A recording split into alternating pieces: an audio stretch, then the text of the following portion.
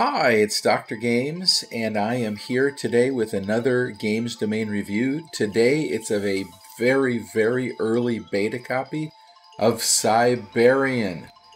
Now, in the past, when you've seen me do product reviews and game reviews, there have been a whole series of things that I've evaluated on.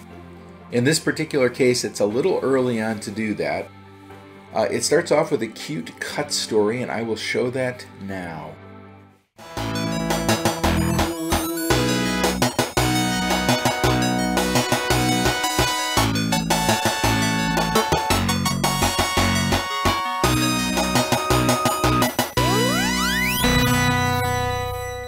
So the first time that you open it up, it's going to let you, it opens to this title screen shown.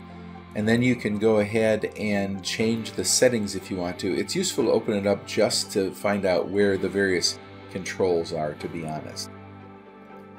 And you can see that it's got a bit of a 8-bit feel to it. It starts off, and the first level is called the Slums. As far as I can tell, there's no level beyond that at this point.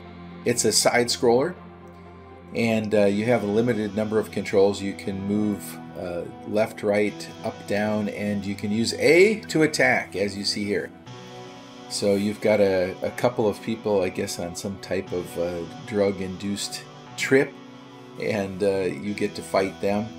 There's also a set of blocks off to the left, and you can see that you collect treasure in, again, typical kind of 8-bit fashion. There's little coins that come out that disappear after a period of time, and you can get those. And then you walk back.